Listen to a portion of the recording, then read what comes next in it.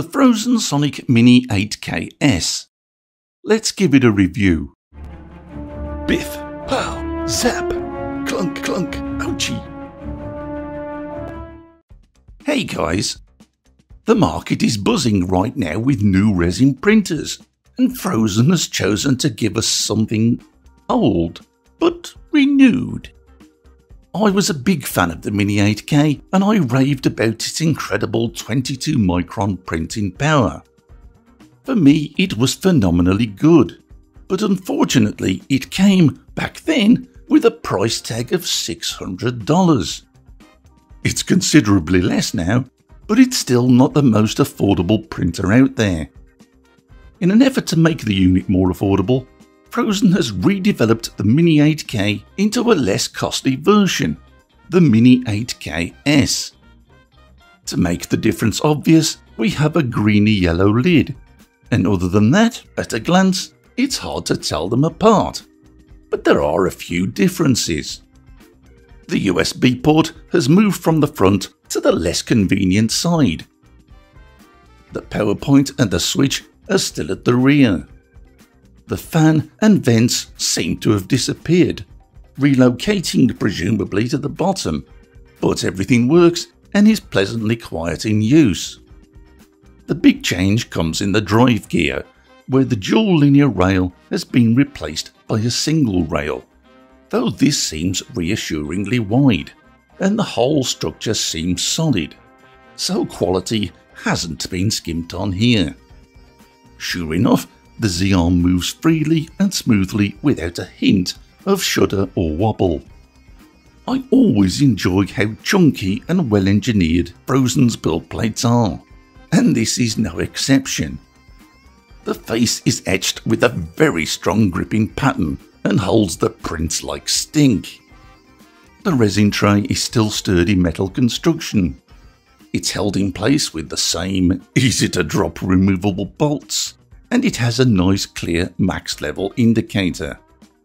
Below this lives the wonderful 8K LCD screen, capable of delivering 22 microns of XY resolution that set the original Mini 8K apart from the competition.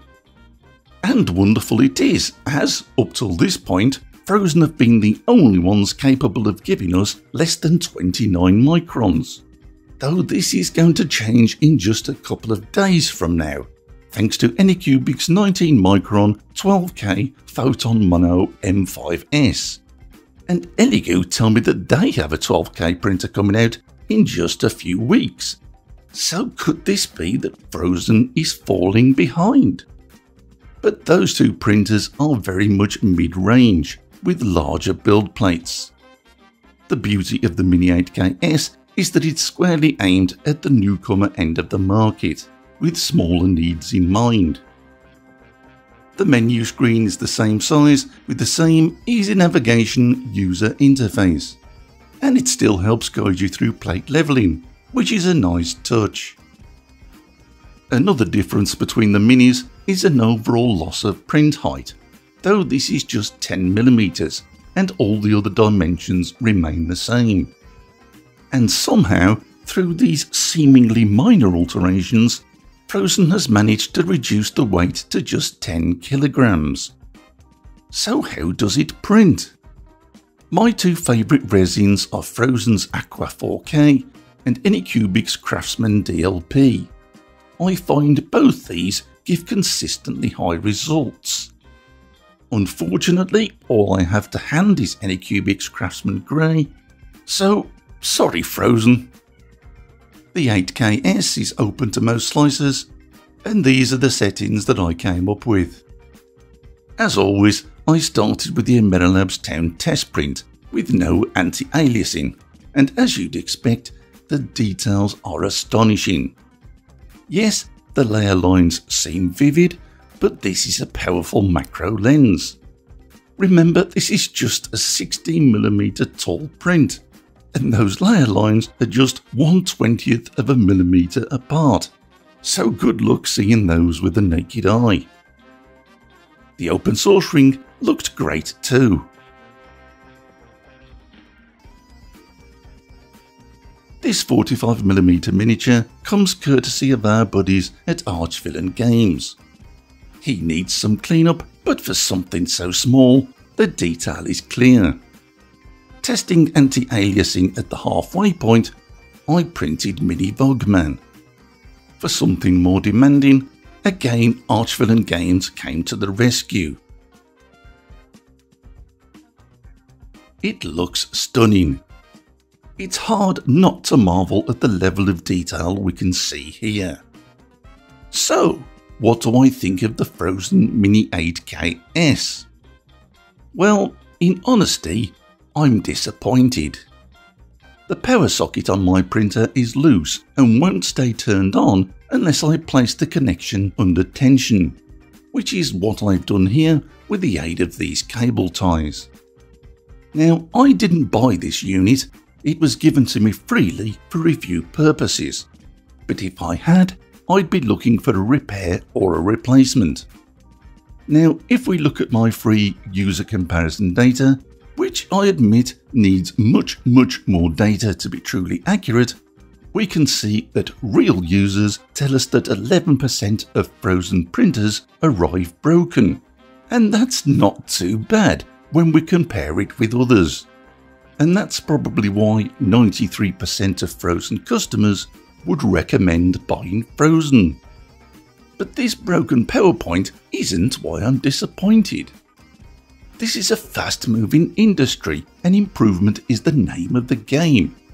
I was hoping for a DLP printer from Phrozen, or maybe seeing them shrink a 12K to truly phenomenal print depths.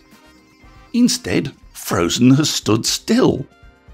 Rehashing an 18-month-old product, they've allowed others to catch up and maybe overtake. Where's the market-changing innovation?